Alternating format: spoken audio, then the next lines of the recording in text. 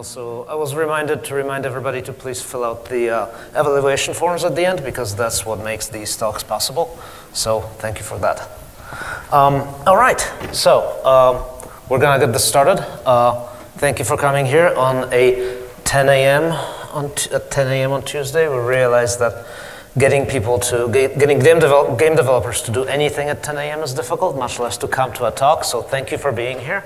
And we promise to make it worth your while. So, I'm Rob Zubek, this is Matt Viglione.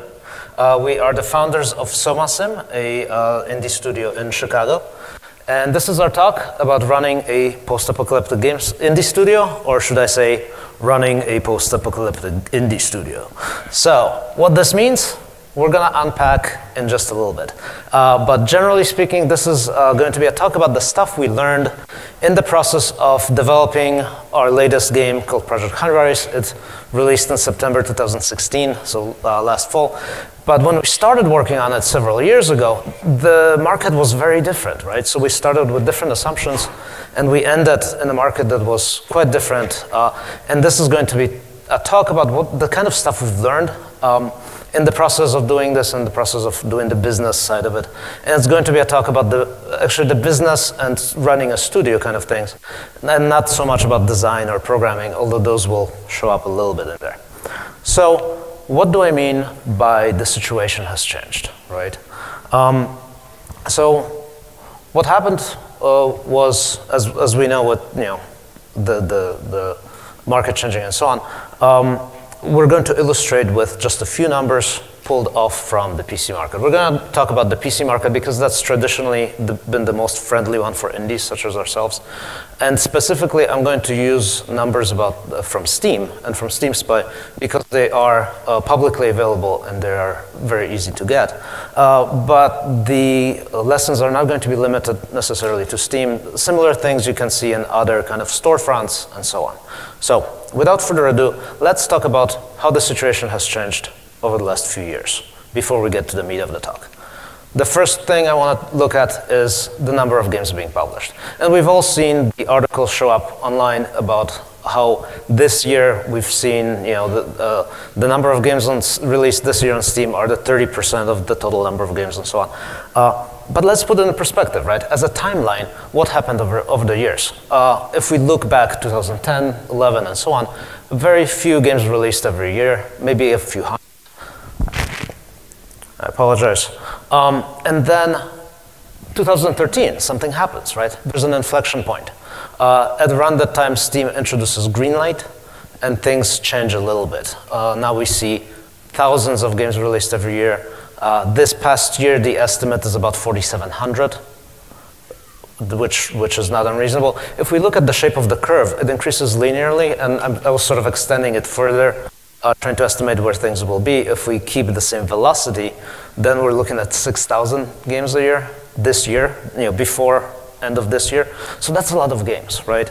And when we talk about the changing situation, this is our competition, right? These are the kinds of market situation that we have to look at. So will this velocity keep increasing? Who knows? But what we've seen in other media, whether it's music or ebooks or whatever, is that once we have an electronic distribution system that doesn't have limitations on it, the amount of content increases, right? Amount of music increases, amount of ebooks increases. There's no reason to think that we're going to see this curve slow down.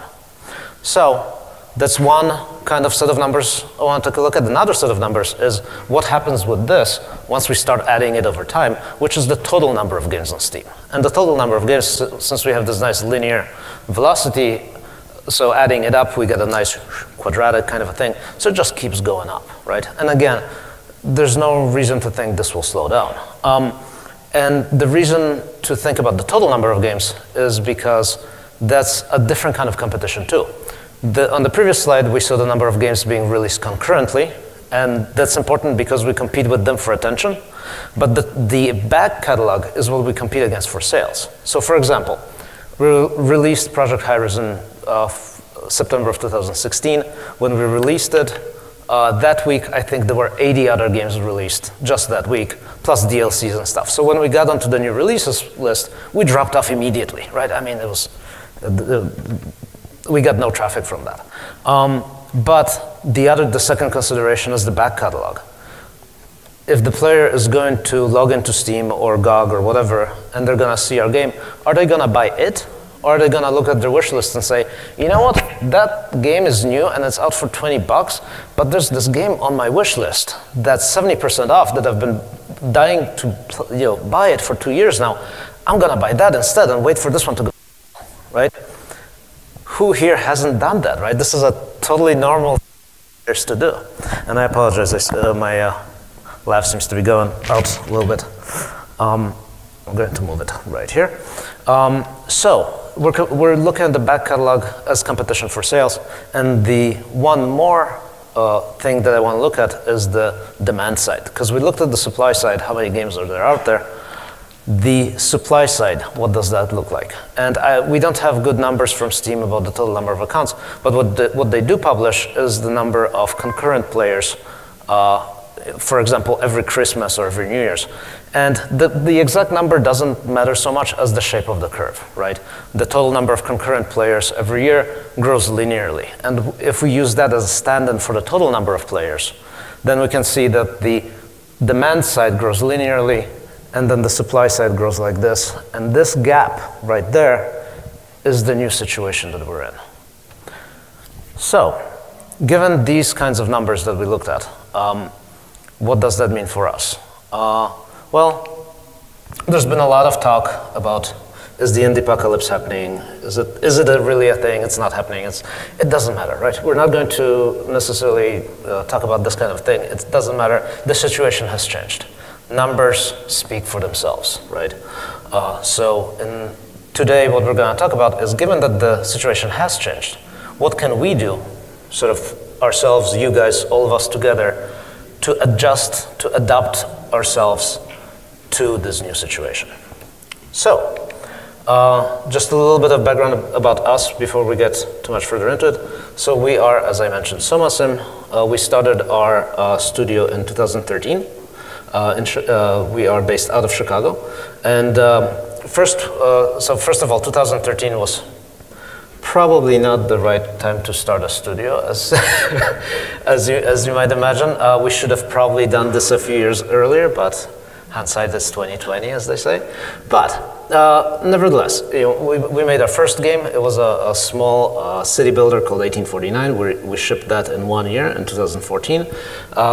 We were also working on a second game, which we shipped last year, called Project High Rise. We released that. And knocking on wood, this will allow us to make a third game, and so on. And the point of this thing is, the numbers are showing that the market is changing, and it's a tough market. It's tough for different reasons than it used to be, but we're still working on this. We're still trying to make this into a business and an opportunity for us to make games and make a living off of it. And so are you, right? I mean, we are all in this sort of together. We all have the same goal of making this viable for us. So let's figure out how can we together deal with this situation. So the meat of the talk is going to be 3 sections. I'm going to start by talking about discoverability, how things have changed and how we can adjust ourselves to that. Then I'm going to hand this clicker over to Matt, who's going to talk about self-publishing and how that is changing. And then he's going to talk about the effects on studio and team organization. So without further ado, I'm going to jump right into it. So discoverability is a sort of a perennial problem for all of us, and it has for a long time, right? And when I talk about discoverability, it's the problem of getting eyeballs on the game. So how do we get players to find out about our game and to know that this is actually something that exists, that they want to play? Because we all know that we're making games for players. Like, there are players out there who will want our games, right? We just need to find them. No matter how small a game, there are people who will want it.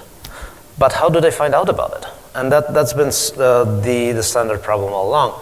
And there are sort of 2 parts of it. One is discovering from the outside, bringing people into your web page, storefront, whatever, and then discoverability from the inside. Like once they're in a store, again, whether it's iTunes or Steam or Google Play or GOG or whatever, how do they find out about this game once they're there? And discoverability is always hard for indies because all media follow a very like power law like distribution where the big guys get all the attention and they get all the, they get the players, they get the money and so on. And the smaller studios or smaller teams end up in the so-called long tail. The idea of the long tail, as you know, is that given a electronic distribution media where it's cheap to distribute things, hopefully the small players will be able to sell a smaller number of games, but to people who are interested. So for indies, if we're looking at this long tail, we're somewhere on the floor over there, right? The challenge for us is to find those players who will learn about us because we don't have the marketing budgets of the big guys. So we're going to talk about pulling people from the outside in a little bit. Now let's first talk about getting people to discover the game once they're on the store page. And traditionally this means getting featured in some way, whether it's getting featured through a featuring slot that's hand-curated or maybe something like a top 10 list or new releases list and so on. And if you go and log into Steam or another store, you will see this kind of a long list of different things that the store is telling you about. And a lot of the thinking is about how do we get ourselves featured on this? And what I'm going to say is maybe that's not the focus anymore, because the amount of featuring that's actually likely to happen to us is relatively small. If we look at what happens when the player logs into Steam, opens up their Steam client, and they're going to go play a game, but before they do that, they want to look at their store and see what's there. They're going to see the stuff above the fold first, right? And that's the sort of newspaper metaphor, right? Like if you have a newspaper, you see it in a store, the stuff above the fold is the stuff right below the masthead, and then the other stuff you don't see necessarily immediately. So above the fold, we have some featuring slots, which is very good. In fact, right now there are 12 of them in a carousel that flips back and forth. And that's the stuff that the player will see first. These are the featured and recommended games, or maybe manually curated and so on. Then if the player scrolls further down, they're going to see additional featuring slots. So they might see a special offers section, for example. And these things change, right? Some things go up, some things go down. In a section like this, maybe there will be 6 games, maybe there will be 12 games, and so on. Then the question is, if the player was to be scrolling further down and so on, they would probably see more featuring slots, right? But what I would actually say is that they won't, right? Those other ones don't really matter so much, because if a player is going to the store page to play a game, they're just going to play a game. They might see something above the fold, but they're not going to go keep exploring. They will go exploring only if there's a sale or something special going on. So what we're really talking about is the featuring slots that matter in any store are the top ones. And there's a limited number of them, very small, finite number of them. So what this means is that for featuring, for bringing players in from inside the store into our page, we're running into 2 sort of competing forces, or 2 forces that are both working against us. One, the larger the stores grow, the more players they get, which means that each of those featuring slots becomes more valuable because there are more eyeballs looking at it. Therefore, those featuring slots are going to go to the best sellers, obviously, because that's how we make money, right? And then the second force is that the more games there are on stores, the less likely statistically each game is to get one of those featuring slots.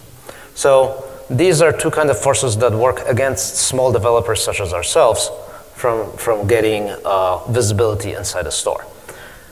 So what happens in a situation like this is storefronts develop different strategies. And we've seen this with any other storefronts that have a huge inventory of digital products such as Amazon, Netflix, and so on. They all end up going towards algorithmic recommendations. And indeed, Steam has been doing the same.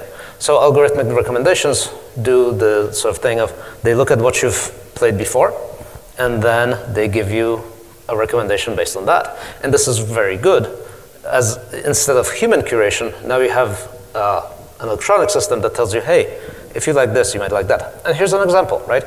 I was logging into my Steam client the other day, and it tells me right up front, hey, there's this new game called Stellar Monarch. You play strategy games and simulation games and Forex games and indie games. Why don't you try this one? So I thought to myself, why don't I try this one? And this sounds good. So even without doing any research, just based on this, I went and purchased it and loved it. It was great. I mean, and I was so happy that the automated system gave me this recommendation right up top above the fold, because otherwise I would never have discovered it. And it's an indie game. I think it's like a 1 or 2 person team. And what are the chances that they would have been selected by a human curation process? Probably fairly low, but the automation system recommended it to me, and I was very happy with the result. And we see Steam sort of going further with that, right? They're sort of continuing with that, and in fact, right now, looking at the featuring slots above the fold, about half of them right now are algorithmically selected. So, what does this mean? This has an effect on us, right? As we make games, we have to think about, all right, if we're going to be looking for discoverability within a store, how do we make life easier for ourselves to be discovered using through these algorithms? How do we make ourselves algorithm friendly? And here's the thing, recommendation algorithms, whether they're Steam's or Amazon's or Netflix or whatever, they based on some kind of similarity metrics, right?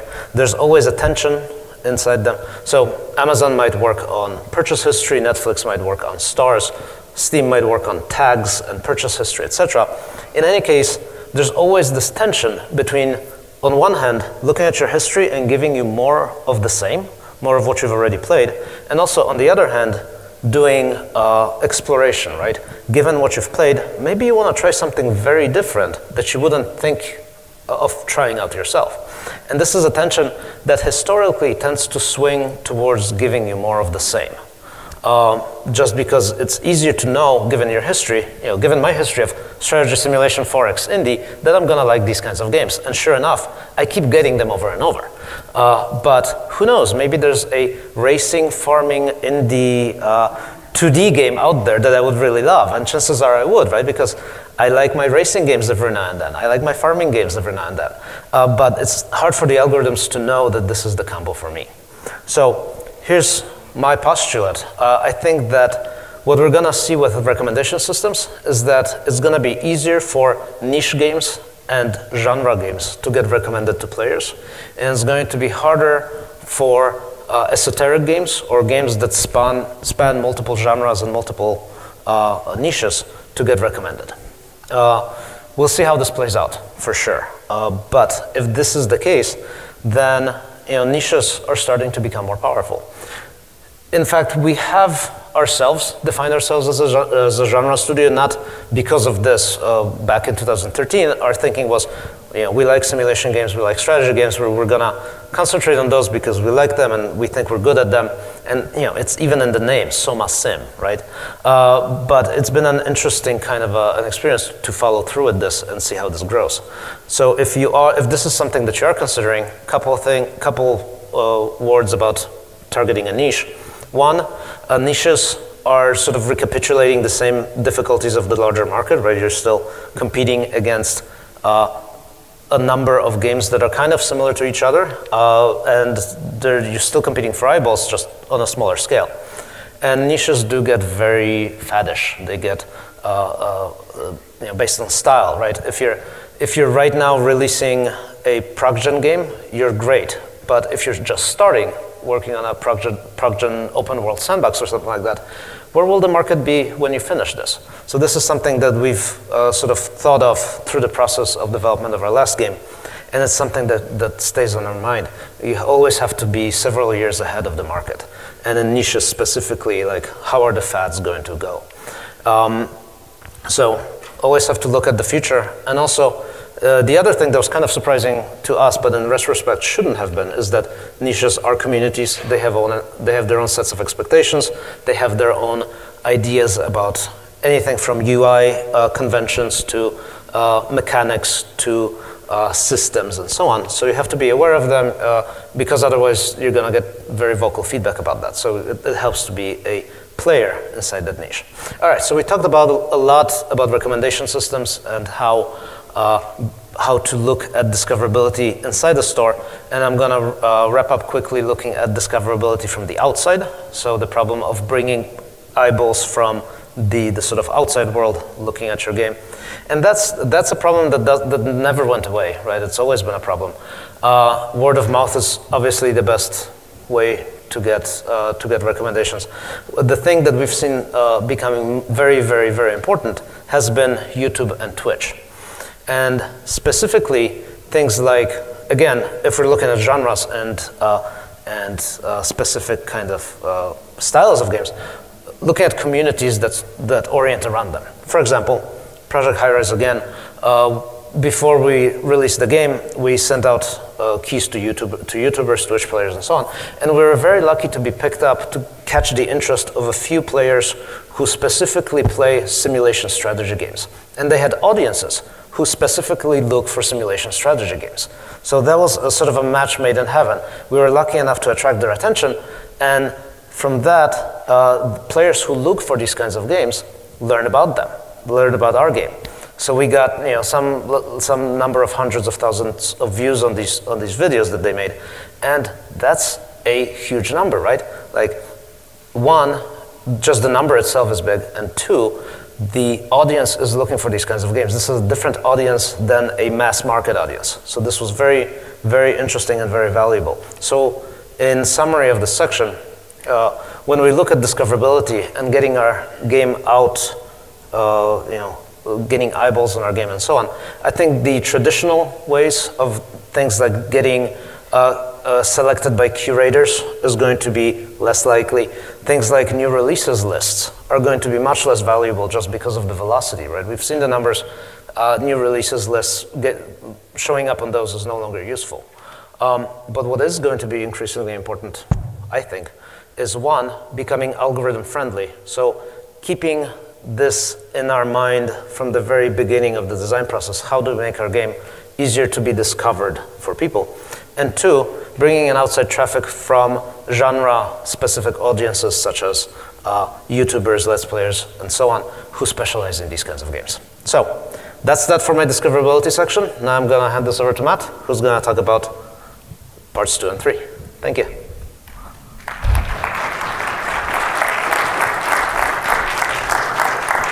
Excellent. Wasn't Rob great? Thanks, Rob. So Rob started to touch on how do you get traffic from outside of the stores into your site? How do you start building up the number of eyeballs that you get on your game? And that's where I'd like to move next in my next section as we go the right way in the slide deck. So I want to talk about publishing, about how the numbers that we've seen, the 6,000 games that are going to come out this year, added on to the 12,000 games that are already on Steam, how that impacts publishing and getting eyeballs on. But before we look at 2017, I want to go back in time to the halcyon days of 2011, when there were a few hundred games that came out every year on Steam. And back in those days, who needs publishers? We're indies. We're just going to put our game out there, and we'll put it up on Steam, on IndieDB, on Desura. Then we'll flog it to death on social media. We'll get a lot of traffic. People will buy our game. It'll be awesome. We'll make another one. It's indie paradise. Yay. Except that's not really true anymore. And I also would argue that in 2011, that wasn't really true either. Platforms like Valve, like iTunes, like Google were picking games that they liked as curators. They were putting them on prominent featuring slots. They were doing a lot of promotion. They were driving a lot of traffic there. Sounds like a publisher to me, but that's just me. So to come back to 2017, we've changed things a lot. Valve is now acting like an online store. There's a loose selection process that's getting looser and looser all the time. And it's up to us as the developers, as the people who make the games, to drive traffic, to get the eyeballs in the game, to do the work that they were sort of doing for us in 2011. And I'd like to take a break for a moment and talk about the future of Steam, because Steam for us, or at least for us as PC developers, is an important platform. So let's look at where Steam thinks they want to go in the future. Back in 2013, around the time we saw that inflection point, where things began to change, Gabe Newell said the following thing, and I want to read this one verbatim. If we're thinking about this correctly, anybody should be able to publish anything through Steam, where Steam is just a whole bunch of servers and network bandwidth. Sink in, sink in, sink in. Okay. So then this sort of came true last month, or I guess it's still this month, when Steam announced Steam Direct. So they're now getting rid of the greenlight process that we saw in 2013 around that inflection point. And now we see our goal is to provide developers and publishers with a more direct publishing path and ultimately connect gamers with even more great content. So basically, Steam's vision of where their platform should be in the future is the exact opposite of where it was in 2011. They don't want to do the curation. They don't want to do the selection. They want to let the market do that. The games that sell well will be the games that get the featuring. So it's up to us to start to think about how we're going to get those sales, how we're going to get those eyeballs onto our games, and that becomes our job now. So, can you still do this kind of self-publishing that was being done in 2011? You can put the game up on stores, but you've got to remember there are going to be 6,000 other people who are going to release new games next year, and that doesn't include things like DLCs and content packs and sprite packs and everything else that junks up the front page and the release thing on Steam. So, there's that. Can you flog it on social media? Sure, but you've been on social media lately, right? It's kind of a dumpster fire, so good luck with that. So what are we talking about? What's the solution here? We still need to do this real PR, this real marketing that has to be done. And again, since Valve is no longer limiting the number of games and they want to broaden them, that becomes even more important. It requires a great deal of skill. It requires connections. You need to have that person at Valve, at Apple, at GOG that picks up your email, that replies to you in order to help get that featuring going. So what I'm saying is this becomes a full-time job. This is something that is really increasingly important. But what if you're terrible at it, like us? It's dangerous out there, so you should take some help with you. So we think you should hire the right person for the job. When we made 1849 in 2013, our first game, we decided we need to do audio. Let's go ahead and do audio. We can do that ourselves. I had never done audio before. I have no idea how to do it. Rob had never done audio before either. He had no idea how to do it, but we didn't let that stop us. And we did it anyway. And sure enough, when the game went out there, we got a lot of replies and forum posts with things like, those cows are terrible. Make the cows stop. Why is there so much mooing? Why is the mixing like that? So when we came time for us to do Project High Rise, I think the third thing we did was find somebody to do the audio for our game, because we're not good at it. It's not a skill set that we have native to our team. And we think that you should hire the right person for the right job, if that's audio, if that's art, or if that's marketing. And so am I talking about the return of the publisher? Because, you know, we're indies, like publishing and hiring a publisher sort of gives us all creeps a little bit. But those numbers that Rob went over, those huge influx of games onto the market, they haven't just changed us as developers, they've changed publishers too. So publishers have also changed, they've evolved. Back in the bad old days of 2006, we had old school publishers who did things like this, and most of those things are fine, but I'm an indie dev and I really hate those last two. Take the majority of the revs and own the IP. I made the game, I want the revs, I made the game, I want the IP. We've seen a new wave of publishers come on the scene that are willing to do help for marketing, that are willing to do help for PR, that have Twitch and YouTube connections, that just take a cut of the revenues and don't own the IP, which sounds great. And we've seen a lot of indies begin to work with these kind of new school publishers. But how do we evaluate them? Like, I know how to evaluate an artist, a 3D artist, a 2D artist. I know how to evaluate a sound person, how to evaluate somebody to work with us to help code the game. How do you evaluate a publishing partner? Like, how do you know if they're right for your game? So, some things to consider. Does their target audience match yours? Did they put out 8, 10 strategy simulation games in the past couple of years? If so, they have 8 or 10 games worth of players that are right in your niche, right in your genre, to market your game to. That's one thing. Do they have good distributor relationships? When you go on to Steam and there's like they do the publishers weekends, do you see them show up as one of them? Do you see the games be featured in those? That means that they have an email, they have a contact at the publisher that you can work and that is valuable for you.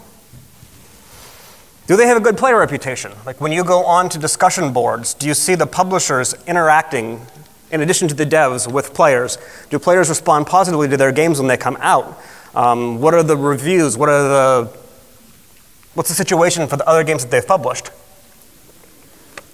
Do they have a good game reputation within our community as game devs? Like when you come to a conference like GDC and you say, hey, we're thinking about working with these guys, is the reaction, oh yeah, they're great people, you should definitely work with them? Or is it, ooh, you should talk to Rob? That's not a good reaction that you get. So what's the reputation like within the game dev community? And do they fund games? Do you need the funding? If so, that's a very important consideration. So there are also some parasites out there. So be careful and look out for these publishers who will take your game, tweet about it 8 times on release day, send 20 keys to YouTubers and say, we published our game, that'll be 20%. You can do that yourself and keep the 20%. So they also have a bad reputation among players. Players know who the shovelware publishers are, so just avoid that, the nail on the head. So just to summarize this section a little bit, self-publishing is not as easy as it used to be anymore. Standing out in this crowded market where you have 6,000 games coming out next year is going to be even more difficult than it used to be. So if you're not good at it, outsource it. It's what we would do for any other skill set that we don't possess natively to our team. And we need to start thinking about these things like PR, like marketing, like how we're going to get the eyeballs on the game as crucial parts of the game development process, not things that we'll do later once we're done. Okay, so that said, I would like to talk about how we can work together better as developers, how we can change the way that we relate to one another within our teams, and how we can use that to help cut through this noise as well, and how we can use that to increase the number of eyeballs. When we're talking about getting people to pay attention to us, to follow our games, people follow other people. When I want to find a new piece of music or a new book or something like that, I don't follow a publisher or a platform or a studio. I follow a musician or an author or a group or a TV star. I follow the people who are behind making the product, who are behind the creative voice. So they stand out by emphasizing their own creative voice, and we can stand out by emphasizing our creative voice. And as indie developers, we need to do a better job at this. What I'm saying is we need to find our inner Kubricks. You can always tell a Kubrick movie. Everybody knows that's The Shining. Yes? I hope. Okay. So this is sort of that iconic scene from The Shining where he's racing down the hallway on the big wheel and the camera's right behind him and it's sharp corners, the suspense builds until he runs into the creepy twins and they say, come play with us. The creepy scene. It's a very Kubrick. And if I tell you that a movie you haven't seen before is a Kubrick movie, you already know a lot about, if you know Kubrick, you already know a lot about that movie before you even see the movie. We recognize Kubrick in the work. So how do players recognize you and me in our games? So like when Cliff Harris puts out a new Positech game, it comes out just by knowing that it's a Cliff Harris Positech game. I already know lots about it. In fact, when he put production line out for the alpha, I bought it right away because I knew I would like it. When a new Zachtronics game comes out, know a lot about that already just because they've done a good job of establishing that creative voice and that creative style. And I'm talking about like you and we as in the whole team of people, not just us as the main developers, but ourselves, the people who did our audio, the people who did our sound. They need credit, they need recognition, because giving that to them increases everybody's bandwidth, increases the volume of our creative voice collectively. And I want to take an example from a different area, from restaurants. We live in Chicago, and there are lots and lots and lots and lots and lots of restaurants in Chicago with new ones opening every week. It's a crowded, volatile market that should sound familiar to us. And within Mexican restaurants, it's an even deeper problem because there are lots and lots and lots of Mexican restaurants in Chicago, so it's a crowded niche. And that's Chef Rick Bayless, who you may know from his PBS cooking show. And he does a really good job, because he has a little empire of Mexican restaurants in Chicago, of cutting through the noise of restaurants. When he opened a new torta restaurant, we went there right away, not because it was a new torta restaurant, but because it was Rick Bayless's restaurant. And he also does a really good job of working with and encouraging people he works with. That's Anselmo Ramirez, who Rick Bayless calls the king of mole. He makes the best Mexican sauces I've ever had in my life. So And he talks about it on his cooking shows, in the media, whenever he's asked questions like, who are you following, who are you working with? He encourages and promotes the people that he works with. So when Chef Ramirez opened a new restaurant, which is conveniently around the corner from my house, we couldn't get in for 3 months. So that kind of amplification of not just his own bandwidth, but then helping his coworkers, his people he works with, is sort of a way of the rising tide lifts all boats. And that means that we need to think about providing an equal share in rewards as well, so that people who contribute to your game, to its success, and everybody contributes to that voice, gets to enjoy the fruits of the labor. So if you're working on a contract, if you're working for a company, you're getting a paycheck, but is it what you're passionate about? Not necessarily. How does that increase your creative voice? How does that get you going? How does that get you talking? And for us, that means everyone we work with on a rev share basis. So that leads to a long tail of revenues that sort of lifts all of the boats and helps everyone become more independent with each game that comes out. And that's abstract, so here are some specifics. This is the sales chart for our first game, 1849, and we're going to ignore that big bump at the beginning and look how we have the months of sales that come after that. That's the long tail that helped us as developers, but also our artists that we worked with, make Project High Rise, which came out, and we have, again, hopefully there's that big bump at the beginning, and then we're seeing the beginning of a long tail show up. That's going to let us, the people we worked with, our artists, become more independent with each successive game that we release. And more independence helps us develop our creative voice. It helps us start to break through this noise together as a team. So these rev share teams that we're talking about, let's look into them a little bit more and how we do it. All contributors participate in the spoils. So we take the big chunk of money that comes in, hopefully it's a big chunk of money, and it's per title, so per game that comes out. And then it's done by proportional contribution. So my hour is worth the same as Rob's hour, it's worth the same as our artist's hour. We total the number of hours that were done, and if I worked 35% of the hours, I get 35% of the revenue. And that's worked for us for 2 games so far. And it was inspired by Randy Smith from Tiger Style, and you can go see his talk from 2013, from which I stole most of this slide. So, some challenges. These things aren't really fish nor fowl. It's not a traditional contracting relationship. It's not a salary, but it's somewhere in between. So there's some challenges to this model. How do you find the right people? How do you find the person who's willing to, work for 2 years and maybe get paid later? It's risky. No one knows if the game's going to succeed. One way you could do that to help mitigate things is to offer some sort of advance on royalties. But then you need the money up front to do that, and that's sometimes hard to find. And you have to trust that they can deliver what they say without the motivation, the carrot of a salary to help drive their work. And they have to trust that you're going to deliver and that your game can make enough revenue to make it worth their while and that you pay them and stuff. So we're really talking about a limited pool. Ex-colleagues, friends, people you know, people who you can talk into taking the rev share plunge with you. And that's kind of a problem, that local pool. We only find our collaborators locally. When I start working on my next game, I'll find my collaborators through people that I've worked with before at different jobs, different games, or through the network of indies in Chicago.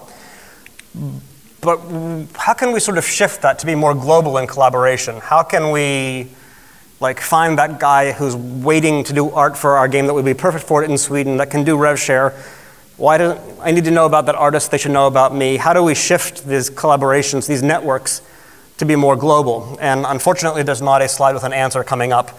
That's sort of a problem that I want to put out there for us as a community to think about. How can we start to shift the way that we work from our local networks to more global networks? So that's something we want to leave you with today, and hopefully start a conversation about that going forward. So sort of to wrap up this section a little bit, our players want our game, hopefully, not just any game. They want the game that we're putting out next, that we've been talking about, that we've been encouraging our artists, our audio people, our whole team to talk about and to get passionate about and to really develop our next game. And independence is what lets us develop that creative voice. Being indies is our strength. It's what's going to help us get through the noise. It's not what's going to keep us from getting through it. By emphasizing and maintaining our independence, that's what's going to help us get through the noise. That's what's going to help us cut through this 6,000 games that are coming out next year. We need to maintain that. We need to strengthen it. We need to reinforce it. And again, that distinct voice is what's going to let us get through the noise. So we're going to wrap up with whatever that is and look at a few conclusions before we jump to some questions, which we've hopefully left enough time for. I think you can summarize our talk by the theme of the following: noise changes everything. The number of games that have come out last year and in the past few years and that we're going to see coming, we can't stop. They're going to add on to the games that are already out there. The noise level is going to increase dramatically in the coming years. How do we deal with that? Hopefully we come up with some suggestions today that can help us deal with that. You need to develop a unique voice that players will seek out. Structure your team so that everybody that you work with becomes more independent. Structure your team so that we're all becoming more independent as we go forward and all developing that creative voice. Find partners to amplify your voice. If you're bad at PR, if you're bad at marketing, if you're bad at those things like I am, if those skill sets aren't native to your team, find people who can help you. Find people who can do that. It's an important core skill set in this new world.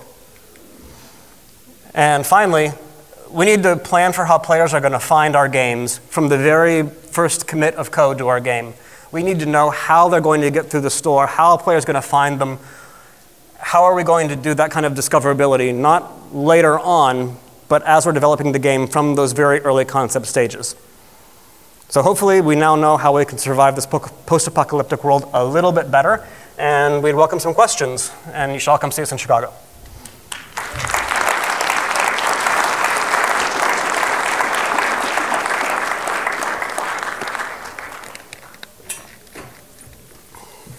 So if anyone has any questions, please go to the mic in the center aisle.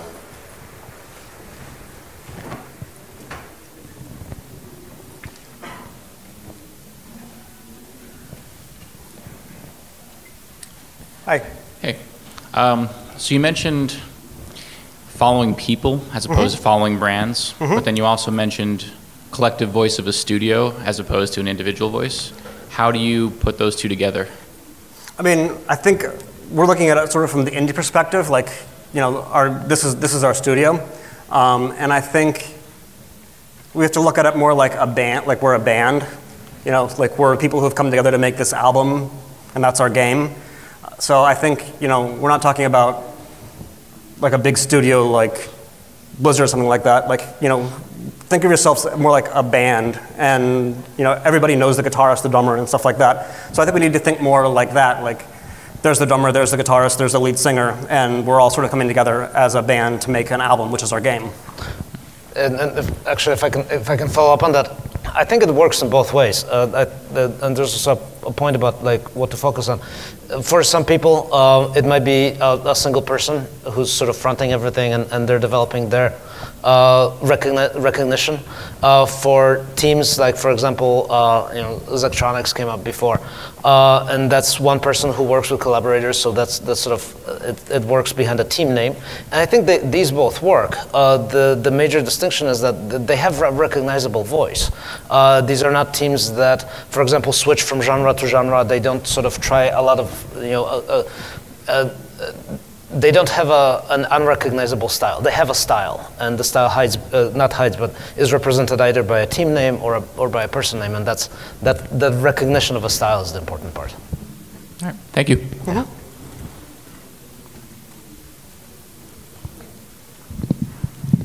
All right. So you talk about how new school publishers are not funding games in the same way that old school publishers were. And you also talk about how there's, on Steam at least, a linear increase in consumers versus a quadratic increase in the supply of games. This seems to imply that market forces are going to squeeze out a lot of people who have less money, and that, or it could happen, in that most of the games that are going to be able to achieve success are games that are going to be made by people who are basically richer. A lot of people cannot afford to work for 2 years on the promise of revenue. Some amount of capital is needed, and if publishers are not providing it, where can that capital come from in this current world? There's been a lot of hand-wringing about the viability of crowdfunding and whatnot, and in particular how it's not viable. It's not something that you guys really touched on at all. So I'm wondering if you had any thoughts. Yeah, I mean, it's, in a certain sense, it's a very similar situation to how it's been all along, right? That for indies, it's really hard to find funding, and people end up self-funding because they have to. And sometimes when you have, sometimes you might be able to get something like PR marketing help and so on a rev share basis, for example, so you don't have to pay up front, but the PR person will take a cut of the cost. But the problem of getting funding for a game is always a hard one. It used to be much easier to, if you had if you made a game, to then release it without publishing and recoup the costs in an easier way. But now it's harder, right? Now it's so I guess the answer to that is that, like in any other small business, right, you need to have some kind of seed capital to start with, and I mean that ends up being somebody's savings, right? Whether it's savings being spent on a contract or whether it's savings being spent on rent while you work in your basement for 2 years, right? I don't think there's a good way to get around that, but also I don't think there's ever been a good way to get around that, unfortunately. Thank you. All right, I've got a two-part question for Dr. Z. So you had suggested that increasingly getting surfaced for algorithmic recommendations was an area of focus, and it's going to be increasingly important on Steam. How do you know that you're succeeding on that? Do you get impression or funnel statistics from recommendation servicing? The second part is you had mentioned that it favors niche games. It seems like a lot of recent innovation has come from like genre mashups. How do you succeed in getting a mashup recommended? Yeah, so to answer the first question, there are no numbers publicly available right now, unfortunately. So we can't do... It's a guessing game. Yeah, we can't really do analytics on that. I would love it if there were numbers. I mean, that would be so amazing. So I think one thing that's going to be useful going forward is using a service like Steam Spy, for example. You can collect, for example, data on how many games are tagged with different tags and what their sales were like. And you could potentially do your own manual matchup of like, hey, games that are strategy simulation have been growing and games that are strategy farming 2D racing have been declining. But that's not going to be possible at least for another year because Steam has only recently been sort of getting really, doubling down on this algorithmic recommendation. And I apologize, I forgot the second one. Sorry. Second question is like, you had mentioned that recommendations favor niche-based games, and it seems like that's counter to a lot of recent innovation that's been really mashup-based. Like, how do you build a mashup that can also get recommended? I guess is the question. And maybe it's more rhetorical, like it's hard. Yeah. It's a fine answer. Yeah. I think you have to start with a strong, like start in a niche that's already strong, and then hopefully that it sort of broadens out. Like, I think you still have to try to target the niche to begin with. And then hopefully that allows you to broaden out, and as it gets more pickup and more word of mouth in other communities, then hopefully you can leverage other community. I think you'd be strongest by trying to focus on your core niche and then move to the neighboring one and start to take over the neighbors. Cool. Thanks. And that looks to me like we're out of time. Looks like that wraps it up. Thank you so much, Robert and Matt. Thank you. Thank you.